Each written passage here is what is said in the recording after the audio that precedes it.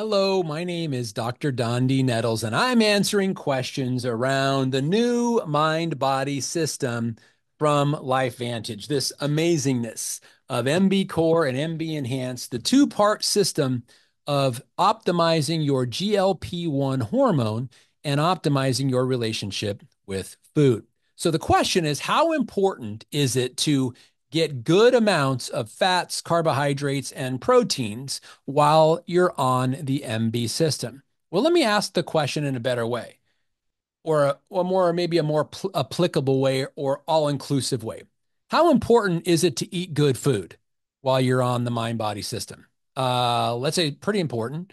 One may even say vitally important. One may even say mandatory as far as important. So processed foods, fast foods, fake foods, convenience foods, snack foods, junk foods, all those things, subpar, not going to give your cells the optimal nutrition that you need. You need to be focusing on whole food, ideally single ingredient foods, and then make a combination of them. So when it comes down to fats, carbohydrates, and proteins, there's going to be a little bit of leeway.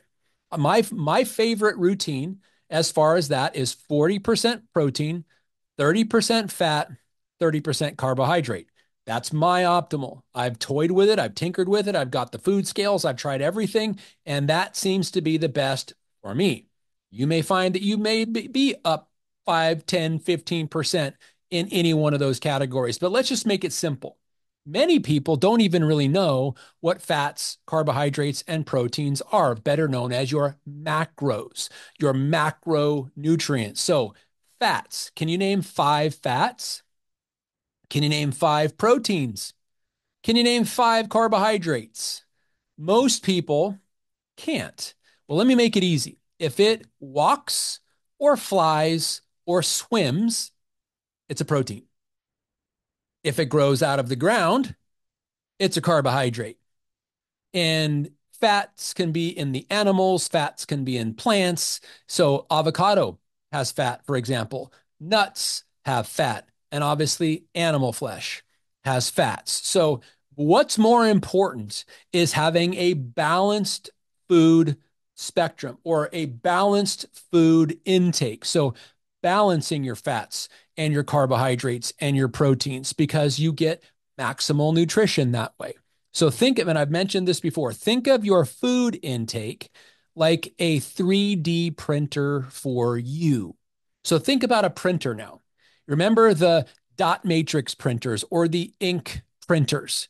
There's 4 different kinds of ink, right? Or 4 different colors. You've got black, and you've got blue, pink, and yellow. So let's just talk about the blue, pink, and yellow. Black is the outline. So you've got 3 colors for your printer. You've got 3 items for your 3D printer: fats, carbohydrates, and proteins.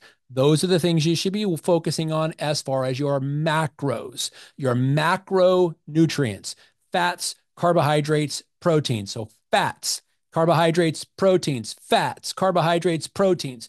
And figure it out for yourself. What is your delicate balance? But figure out what is best for you on the fat, carbohydrate, protein spectrum.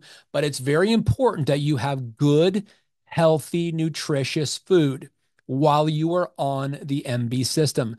Forget about fast food. Forget about convenience food. Forget about processed food. Forget about fake food.